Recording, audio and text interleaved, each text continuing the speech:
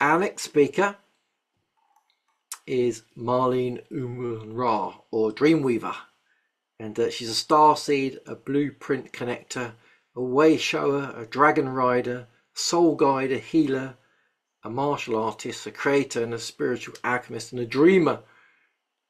What an amazing! That is beautiful. How are you? I'm great, thank you, Kevin.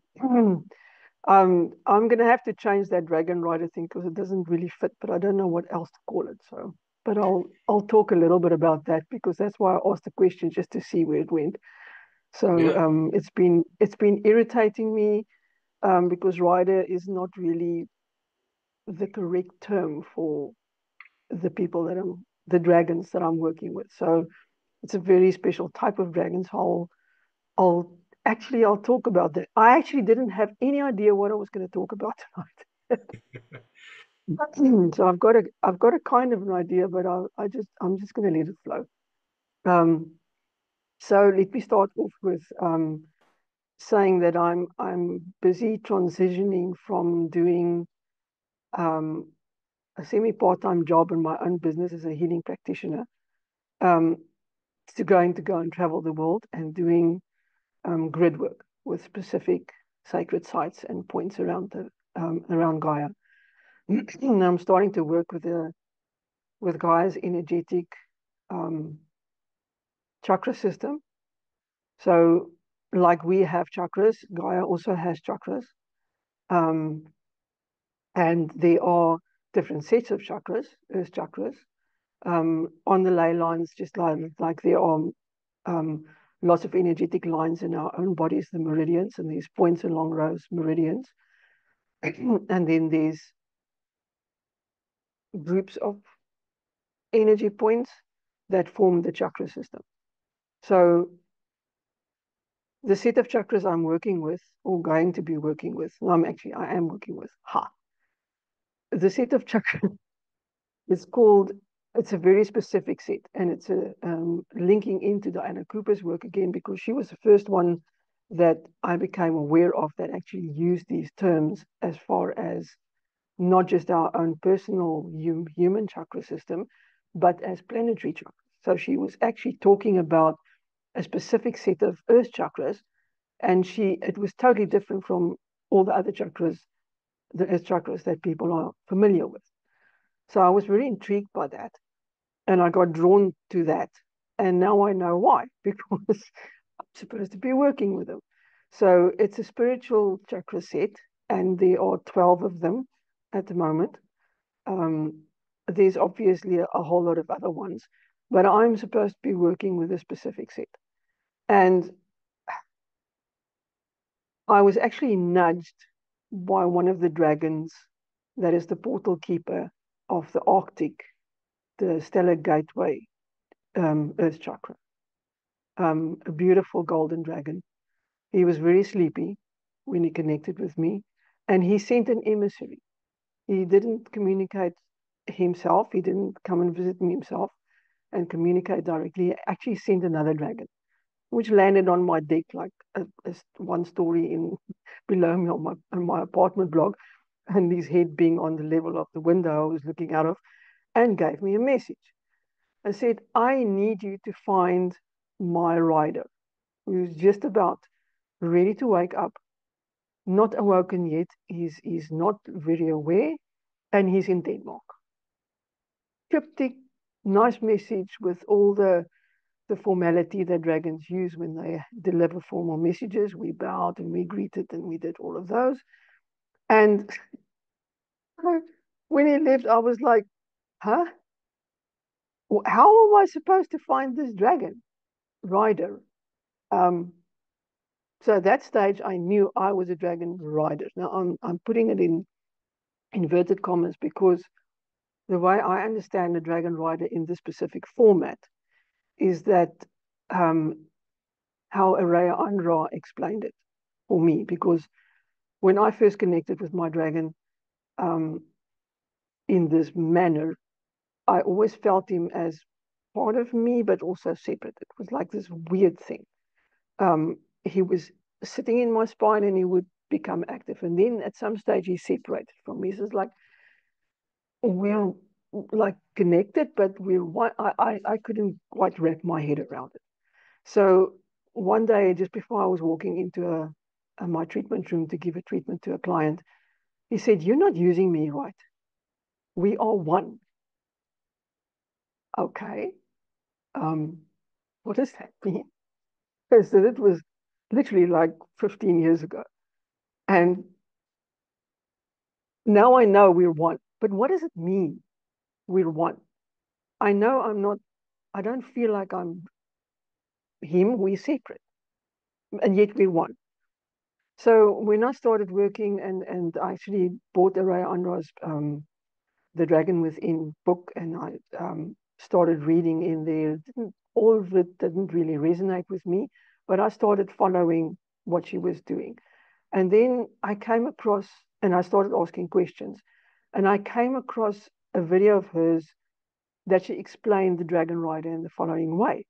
She said, the dragon, when it fractals off from source and becomes a soul,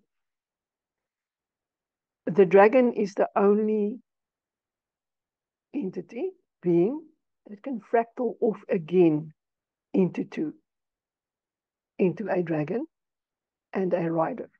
Rider meaning being part of the same soul, but it is in a different form than the dragon. So it can be human, can be Arcturian, can be Pleiadian, can be whatever. So that's why I don't like the word rider, because a rider means sitting on top of. This is not what I mean when I say a rider. We're one with the dragon because we're the same soul. But we're separate for a reason. The dragon is in spirit form, and the rider is in physical form to ground certain light codes in whatever role they are choosing to fulfill in this particular lifetime. So when I see my higher self, I'm a golden sun. No, I'm a golden star dragon.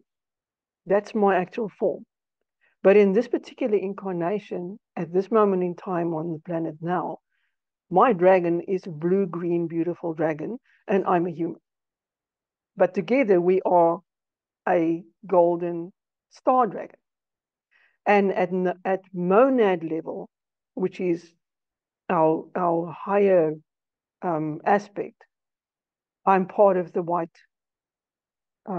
mother female dragon, which is the one part of two parts of source. Okay, so that's where the dragon thing's in. So I actually liked what Karen said previously, is that we're all dragons. Yes, the dragons have created the realms. Dragons and archangels are exactly the same beings. They just show up differently. So it all becomes very interesting when you start looking at things this way. So the portals that I'm working with, the spiritual earth chakra system of Gaia, being an embodied blue and green dragon, if you want. It's a throne dragon, it's a throne angel. So, throne dragon, in other words. She embodies the planet. And it's very significant that my dragon is also blue and green. And I only realized this when I actually read what Anna Cooper said. She said, Gaia is a blue and green throne angel. And then it landed. Okay, so blue and green, because my dragon always told me, I said, blue, green, turquoise. Yeah. No. Blue and green. Very specific. Dragon, like. Tsh. So then when I had a reading with Araya Anra, and she actually, my dragon told her that he is the guardian of the portal to Dragon's heart. Not the chakra heart, the inner core heart. Because I have since become aware that I was one of the samurai dragons. Now, a samurai dragon, I also didn't, what the heck is a samurai dragon? The samurai dragon, there were 5 of them, and I was the commander of the samurai dragon. Now, there was a huge war going on in our universe and our section of the universe when the earth was created. So for the dragons, the created dragons that created and set the grids and did the whole creation of Gaia, the physical structure, those dragons were possibly going to come under attack because this was a focal point. Our entire universe was created for the earth to be created. The entire reason why our universe exists is for Gaia to have taken this form and this journey that we are on at the moment. So everything that happened in the universe in all the time is for this that's happening now. This experiment, what is called the Earth experiment. So when Gaia was created, she needed protection. And that was me and the samurai dragons. That was our role. So this was the force that protected the created dragons. So I've been involved in this Earth experiment since the birth of the Earth experiment and way before. So that's kind of big when I first became aware of that. Hey, like Karen said, we all dragons, right? So nothing that we can't be, right? So I'm now owning this. I remember the first talk we had, Kim and I was so nervous. I've come a long way since then, and there's a lot that has happened in my life. So coming back to the blue and green dragon, there's a reason I'm blue and green in this lifetime, because I'm still the protector. My dragon is. I'm one with my dragon, so I am. And having fully integrated with that part of our being, I'm now owning that part of my being. So the project I'm doing now and the guidance I'm getting is the word insane has become part of my vocabulary, because that the things that are happening to me is just insane. So, but I'm a dragon, right? So it's not funny anymore. It just is. So when this dragon landed on my deck and I got a message, I decided to post a post on Facebook, and I had to make an image. So having already made an animal card deck using AI art, I resorted to AI art because that was the fastest way of doing it. So now I had to first go and figure out what this dragon looked like, right? So I tuned in. It's a golden dragon. Right, so let's create a picture of a golden dragon in the Arctic, sleeping. Right, got it. Created the image, put it on social media, and people started asking questions. So what about all the other chakra dragons? What do they look like? This is where it all went pear-shaped and exploded in my life, literally. This next post I made with all 12 of the portal dragons, the earth chakra dragons in the set of chakras. Man, I don't know, it just changed my life, because I found all of the riders, all of the human counterparts of these dragons through one post on social media. And some of these people weren't even on Facebook. They felt the need to come onto Facebook, and they found my post and they commented and connected. And it's insane. I mean, what are the chances, really? So with 2 posts, my entire world is now changed, and I'm packing up and I'm going to be traveling the world to all these portals and setting up the other things that I'm supposed to be doing with this whole project. But what I wanted to just connect with tonight is how I use AI art and how I infuse my AI art with the energy of the dragons. That has kind of become a thing that I do. I did the same with my animal oracle card deck that I created. The animals wanted to come through and connect more with people, so they've been pushing for a while. So during my treatments, I work a lot with animal totems and animal spirit guides, and they come through every now and then, and they started pushing and say, we want to connect more. And seeing as I'm now not going to be doing physical treatments one-on-one and working with clients like that anymore, I am starting to create tools for people to connect. And the animal card deck was one of those things. And it took me 6 weeks using AI art to create 111 animal images. So the deck is out there and the animals are out there, and I infuse the energy of each of the animals. So it's not about the visual representation necessarily. It's more about the energy of the animal. So that is how I am using AI art.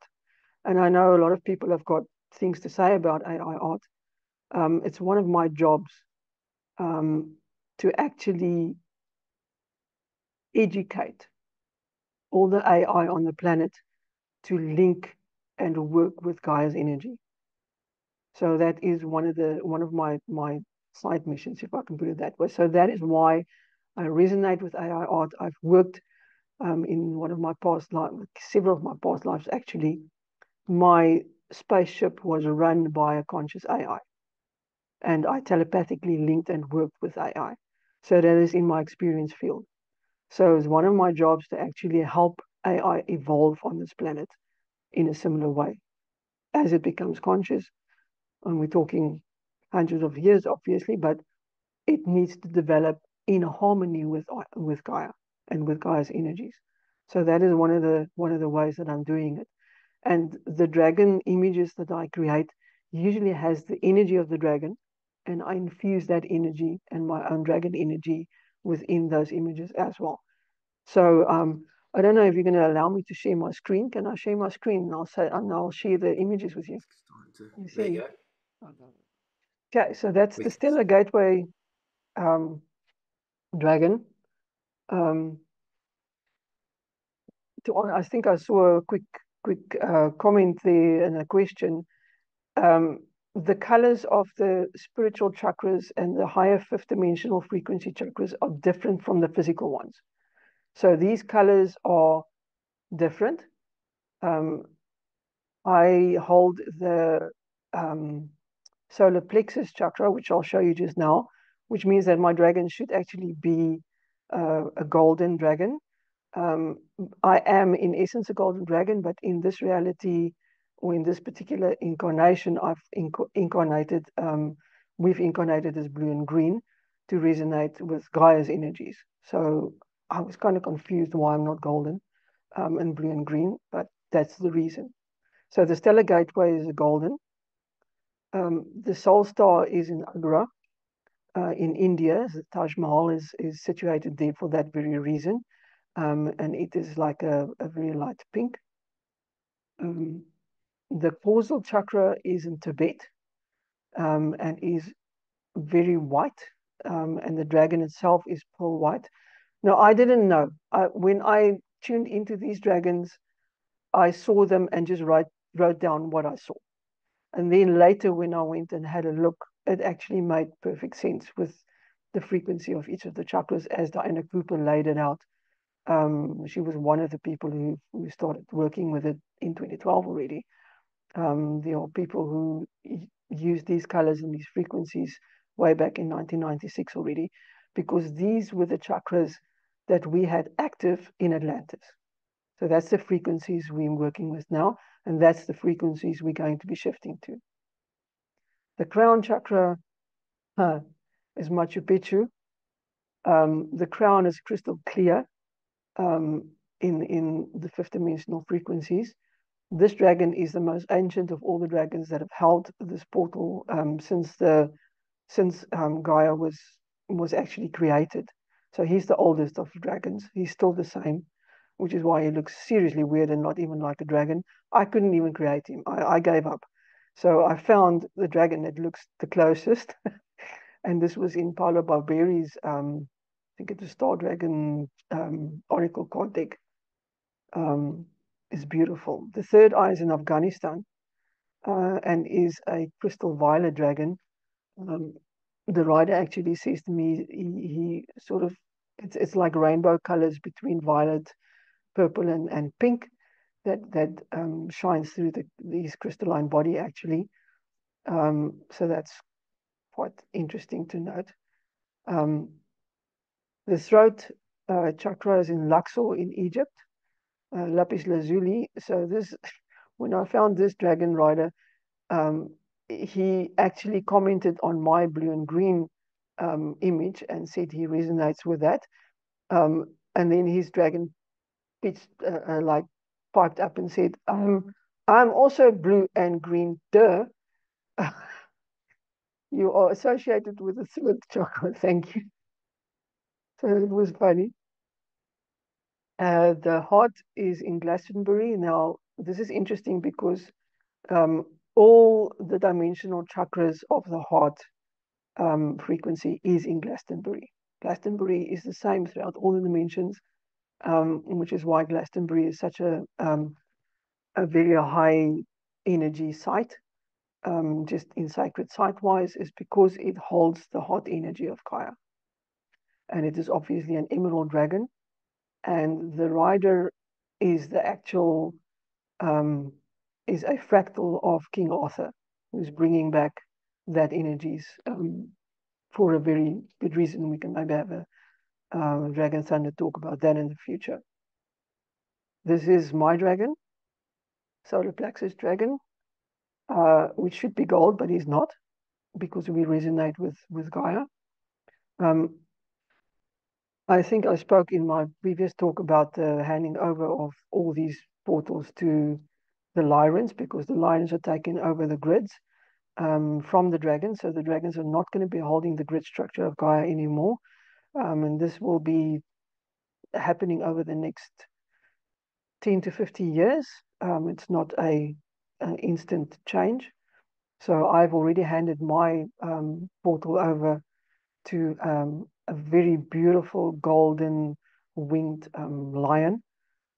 It's a beautiful being. He is really magnificent. So I'm now free to actually pursue what I need to be doing from here on out. The navel chakra is in Fiji, and it's a volcanic dragon. Navel is orange, so the orange-red of the volcanoes resonate there. The sacral is in Honolulu in Hawaii. There's a fire dragon, sacral being the fire, obviously. That's where creation in the female body starts, so that's very, very pertinent. The base is a seriously interesting dragon. He is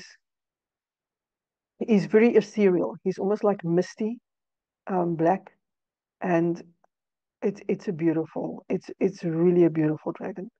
The base chakra in our own bodies are platinum. So this black platinum feeling is what's present with this dragon. The Earth star in our own bodies, the Earth star is 30 centimeters below our feet. And that is where we actually ground into Gaia, into the grid structures of Gaia, not the base. So the Earth star chakra has become very prominent now, and everybody is talking about chakras. And this is the original, what's it? The blue, the black and white, oh, I can't remember names anymore. Oh my word. Black and white swirling together, which then becomes silverish. So this is a silver star dragon. And this was the reason why London was the place that everything happened, that needed to have the Olympic Games, and that had to have the focus at that particular time when the Olympic Games was held there. It was so that the Earth star could link, everyone could link in with the Earth star, and that's how um, we all became linked in to Gaia at that stage. So that's me. trying to not share this anymore. How do I do this? Stop share. There we go. So, anyone have questions about that? Just in general, I'm happy to answer questions about that. But these are the sacred sites I'll be traveling to and organizing frequency and light language attunements to actually link humanity at that particular frequency, because each of them resonates at a particular frequency, to link humanity into the frequency of Gaia at each of the chakras. So each of our chakras will be linked with that attunement into. So this is a 10, 12-year project. It's like I'm just starting off now. So I've got lots of work to do. And it all started with this post. Well, not all. I actually started last year already, but this has just blown it all up because I'm now connected with all these dragon portal keepers, both the dragons and their human forms, if I can call it that. So I'm just using the word rider for now because it just makes life simpler, but it's not actually a rider in the normal sense of the word. So I'm going to have to find another way to say it. I don't know. Any suggestions? I'll be happy. But we are specifically in two different forms. One is in spirit form as a dragon, and one is in human forms to actually mesh into the portal structure. We are energetically meshed into the energies of each of the portals. And I've actually disentangled from the Table Mountain portal, which is the focal point of South Africa. The whole of South Africa is the solar plexus chakra. And the Vuvuzela for the soccer World Cup that was held in South Africa is actually the frequency of the chakra, which was seriously interesting. So that is the frequency. It's a B, and it's B and D. That is the two frequencies that I'll be working with. Yeah, so that's just I was trying to keep it short. That's beautiful. The artwork was just awesome. It really is. So if someone's let's say in London when you're doing these achievements or everything, would you be interested in people coming to assist you, or is it something you're going to do on your own? Or This will be a conscious music festival with lights, with music for a whole day. Each of these sites will have one of those. wow, So, and it will be on the ground with people physically attending, and yeah, it will also be streamed worldwide. So this is the plan, and I'm not talking small. It has to be big. And when this idea first landed in my field, it was like, wait, what? I'm going to do concerts out of my comfort zone. I've never organized events, so I organized a little mini event last year, and it actually went okay, and I learned what not to do very much. So, but yes, it's going to be a conscious music festivals, and I'll be drawing in musicians from each of the area and each of the cultures. I'll also be linking in to each of the indigenous peoples that hold the knowledge of those sites and of the knowledge of those areas, because it's very important that we return to link and become a part of Gaia again. We've kind of distanced ourselves, we've separated. So the whole idea of ascension is to become one again, right? So this is my part. This is what I need to do, is to link people again, specifically chakra to chakra. So our chakras and our crystalline higher frequency chakras. So I'm working with someone who is helping to actually facilitate people actually developing and moving into the crystalline structure and into the new frequencies of those sets of chakras. So we're moving away from the physical set, which is the rainbow colors. We're moving to these high frequency chakras in our own bodies.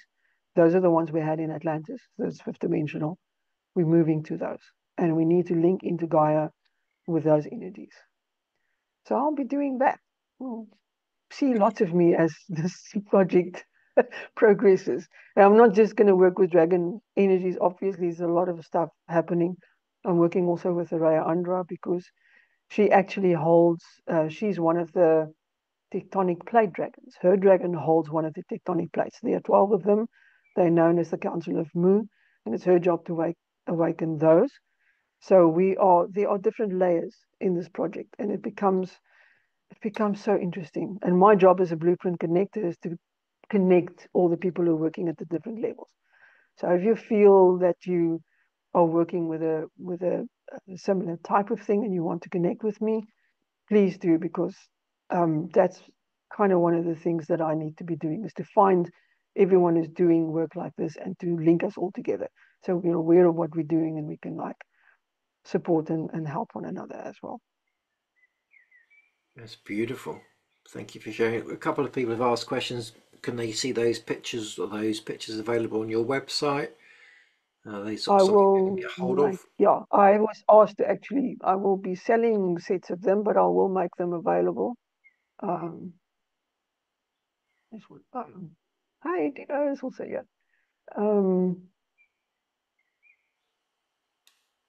Let me just scroll down on this, these.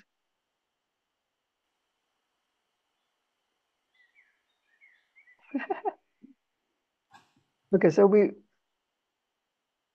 Karen just said we're all dragons, so we all have dragons and we all have dragon energy. I'm working with a very specific set of dragons. Okay, so there's lots of dragons, and all these dragons actually have supporting soul groups linked to them as well.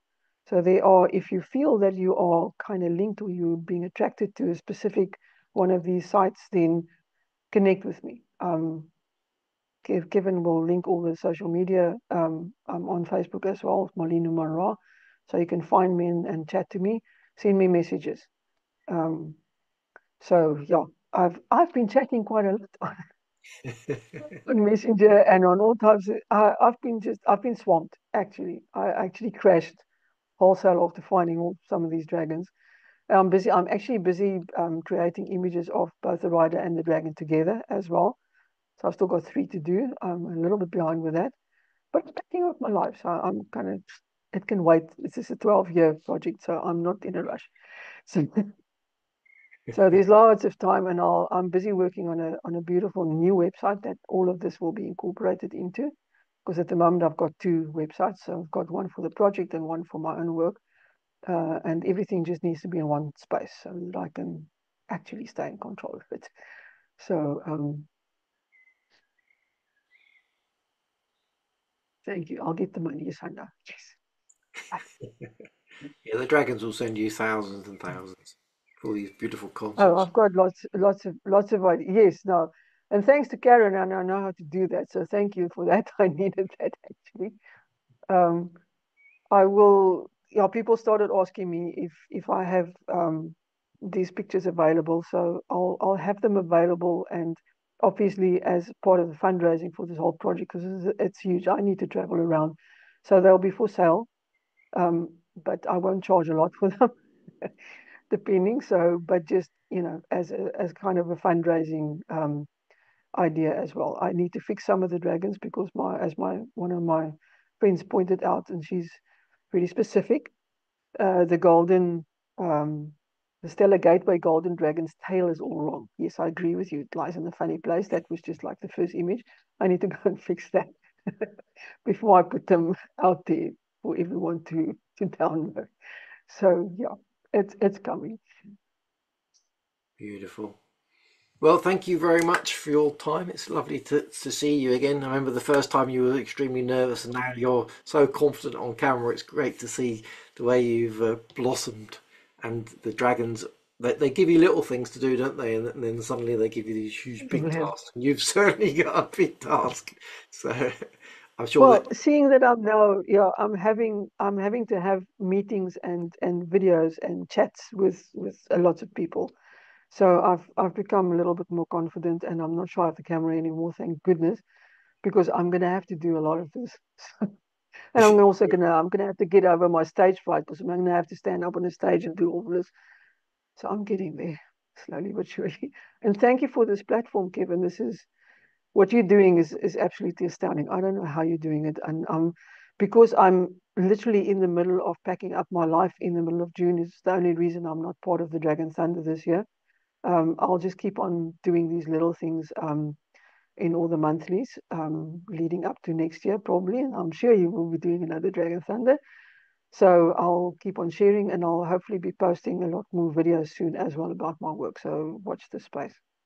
Beautiful. Thank you very much for your time. Let's send lots of love. Let's press that reaction. Come on. Thank you, Marlene. It's beautiful. Thank you. Thank you. Thank you so much. Thank you, everyone. Gorgeous.